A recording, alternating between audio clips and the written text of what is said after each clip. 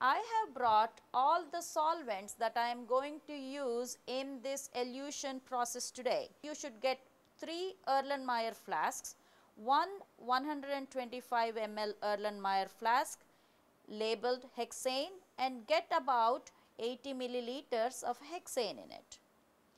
Then get 2 more 50 ml Erlenmeyer flasks. One is for 10:1 hexane ethyl acetate. Get about 25 milliliters of 10:1 hexane ethyl acetate, and in the last one get about 25 milliliters of 1:1 hexane ethyl acetate.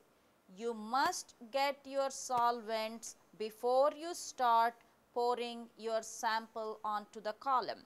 So, get these solvents, and also notice that I have kept them covered.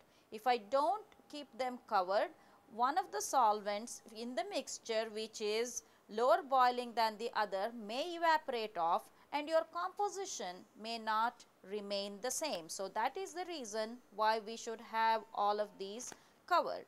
We should also have 3 beakers ready for collecting different fractions. These beakers can be of any size as long as they are minimum 100 ml in volume. So, label them as 1, 2 and 3. As I said, these will be for collecting different fractions. And you also may notice that I have a beaker labeled waste here for collecting waste eluted solvent.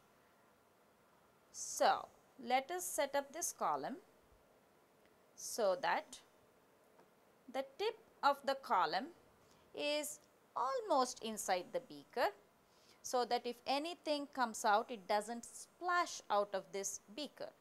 Now that you have the 3 beakers, the 3 solvents, a waste beaker and the column with glass wool and sand, everything set up, we are ready to prepare our solid adsorbent in the column.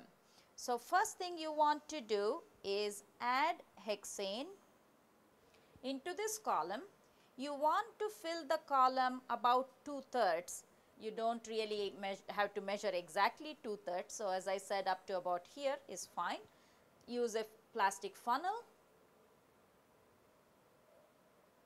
Make sure that the stopcock is closed. If not, what happens? The solvent will just run down into the waste beaker. As long as the waste beaker is clean, we can pour that solvent back. But let us just do it the right way.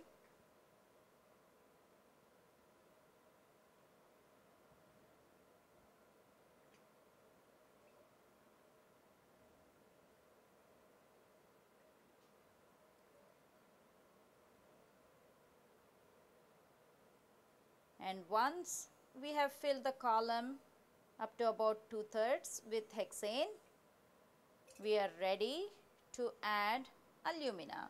Keep this hexane because you will need it for eluting purposes. This is alumina basic activity 1. Activity 1 refers to how dry this compound is, or how much of an attraction this has towards moisture. This one is very dry and it will absorb moisture very quickly. That is also the reason why we should always keep the jar covered. And notice that we did not measure out the amount of alumina that we need to add to the column yet. You should not measure it out till you have this setup done, because if you measure alumina out and keep it, it will absorb the moisture from atmosphere, and then the separation of the mixture may not be that great. Now that we have everything set up, let us measure alumina.